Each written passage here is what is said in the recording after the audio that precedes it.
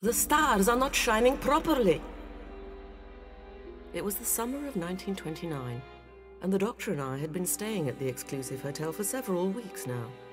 The stars are not shining properly. About halfway down the beach, we could make out in the moonlight the cave's open mouth.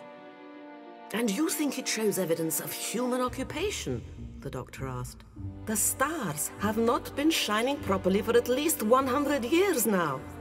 "Of course, perhaps Anne didn't lose it," said Tommy. "Perhaps there really is a thief working in the hotel after all. Perhaps he, or she, stole it." "Remember the stars, Doctor! Those animals aren't native to Earth. They're found only on worlds orbiting the star Saiph in the constellation of Orion. I don't think that cave is Paleolithic at all. Take this, Doctor. Let it be your lucky charm. Let it protect you from the power of the stars."